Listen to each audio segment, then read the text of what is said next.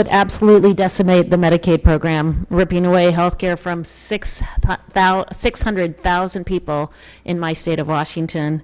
And in my district alone, Medicaid expansion has meant 36,000 more people are covered. That's 36,000 people who won't go bankrupt just because they got sick.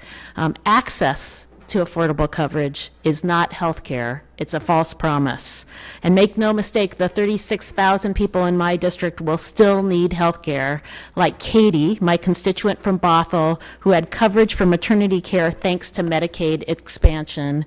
While her daughter was born healthy and happy, she told me, quote, "I honestly can't imagine what I would have done without Medicaid." Let's not go backwards. Support this motion, and I yield back. Thank you.